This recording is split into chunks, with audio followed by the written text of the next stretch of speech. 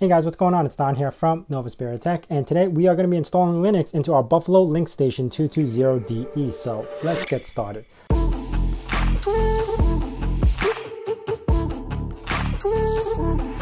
Now, I want to thank Micro Center for sponsoring this video, and if you do need computer parts or any maker parts, you could actually go to their store or visit their online retail store. Now, a little bit of backstory on this guy. I bought this back in 2018 on a Black Friday deal for $69, which is a great deal for this type of hardware. You get a dual bay, gigabit ethernet, a fan to cool everything off, and it doesn't look bad. The only downside to this guy is the software. I really had a ridiculous problem with how much it's lacking on the software, and especially they were still supporting SMB version 1 when I bought this guy.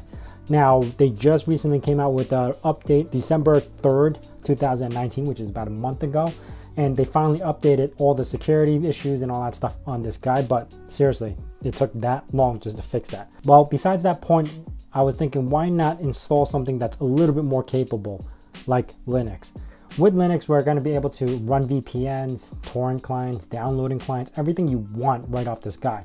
On a side note, there are a couple of things I do want to update you guys on. I am starting a brand new series on my gaming channel, which is based on the games I wanted to play, which is Space Engineers. And we're doing more of a comedic approach to it, more like The Office or Modern Family style. So check it out. I'll leave a link down in the description below. And also, if you haven't seen me install Linux on this laptop, this is now my favorite laptop, my go-to basically.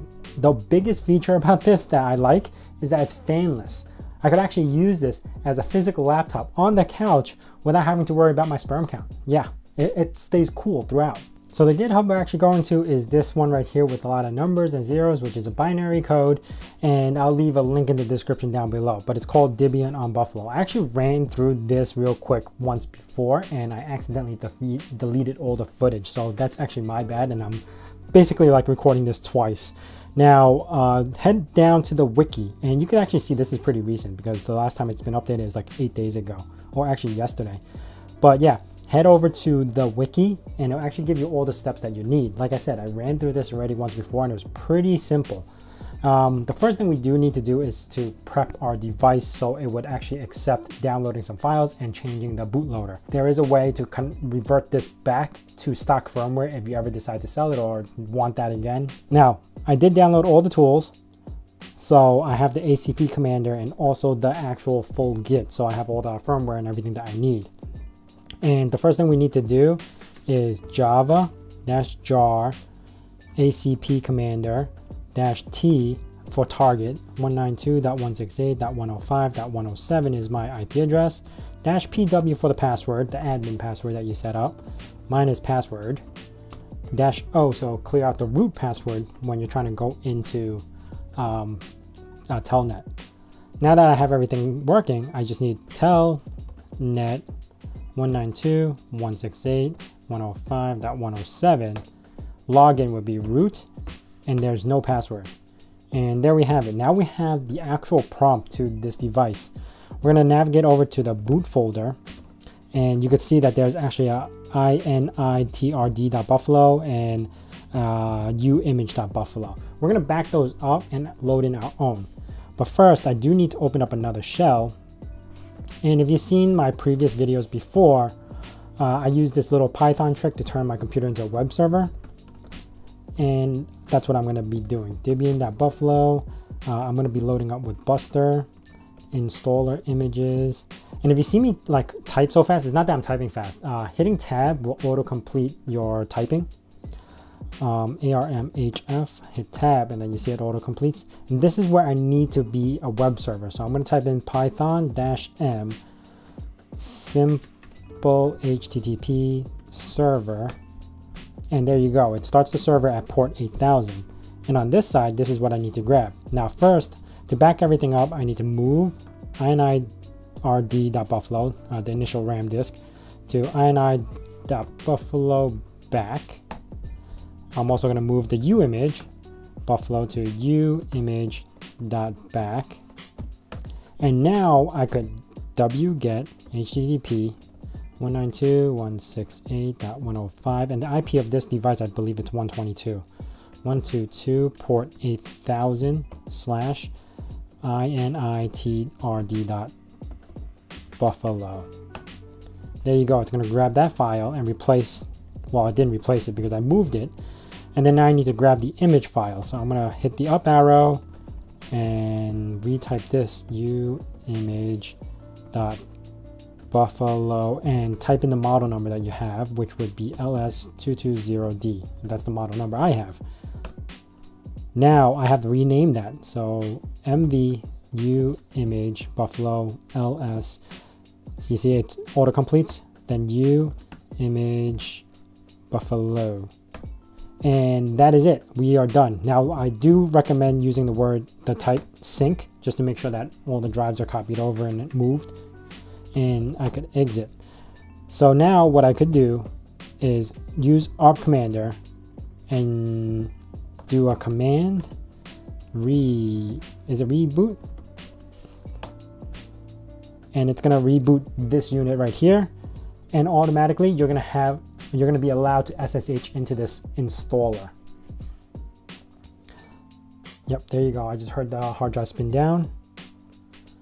And now I don't need the Python anymore. I could just exit this prompt, and we're moving on to the next step. Now that was the easy part, just moving files over, having to start the new uimage and everything. The hard part actually comes where you have to decide how to partition the drives. So now I'm waiting for it to start up, and I'm gonna do 192 ping it. And I'm just gonna wait until it gives me back a reply. It does take a while to boot up. Now I currently only have one drive in here. I did have 2 drives a second ago, but if you follow me on Twitter, one of the drives went bad as I was doing this. Oh, I realized it went bad, and then yeah, now it's only on 1 drive. All right, now that we got connected to the system, you can see my pings are working. I'm gonna issue the command SSH installer at 192.168.105.107. There we go again. Yes. And the password is install. Now it's going to boot up with this blue prompt, and this is where you can start your installer process. I'm going to start installer, United States, Debian.org. I don't have any proxies. It's going to download the release files, and you just basically follow the prompt.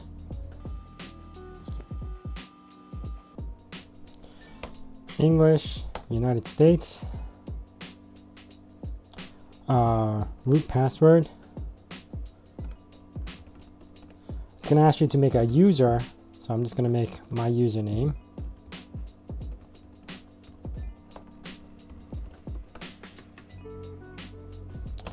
Okay. All right, here we go. Now, if you are keeping the default layout, you actually can, because it already spaced it out the way it's supposed to, where the first partition has to be ext3 and it has to be the boot drive. Second one could be your your primary root, and then the swap, and then whatever your storage is going to be. So what I'm going to end up doing is adding the attributes to all this stuff. So here I'm going to use this main drive, ext3, and this one, format partition, mount point, is going to be boot, because the first partition has to be boot. Format.partition.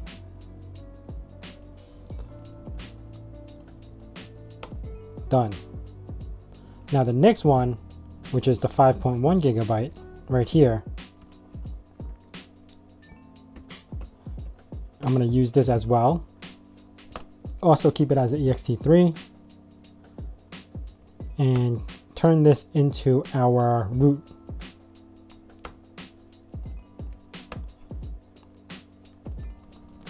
That's done. Swap is already pre-configured, so I don't have to touch anything on that. Okay, and for this one, I gotta find my 3 terabyte drive, go into there, change it to ext4, then mount it, and I gotta manually enter this, mnt array.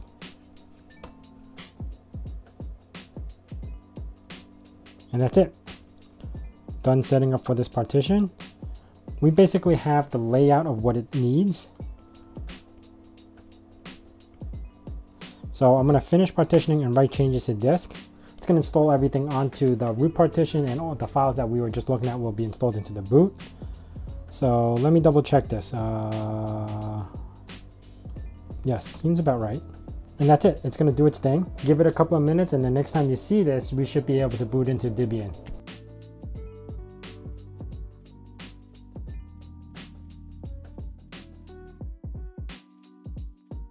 All right, now that it's done and it rebooted itself, this is where I have to see what happens next, because it doesn't really give you much instructions on what follows after this.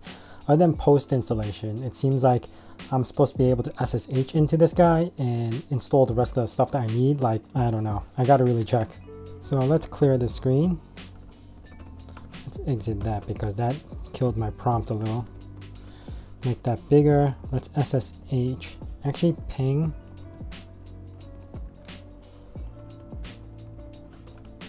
Okay, it's coming back.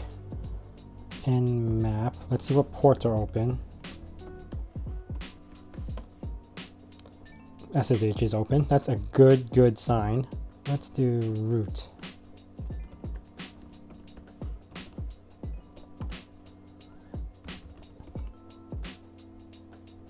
Maybe root login is not allowed.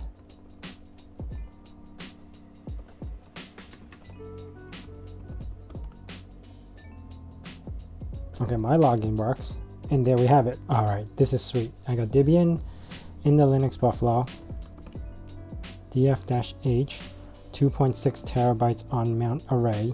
It booted because all the boot installation is there. I have my drive. This is a success. This is definitely a success. Now, the first thing I recommend installing, actually, to avoid all this, let me see if, let's do su. There you go, I can get into root. App install sudo, because we need to be able to sudo into stuff when we're in our own user.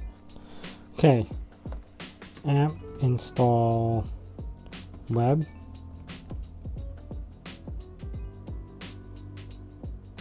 There is no webmin here, so I might have to download the deb, which is fine.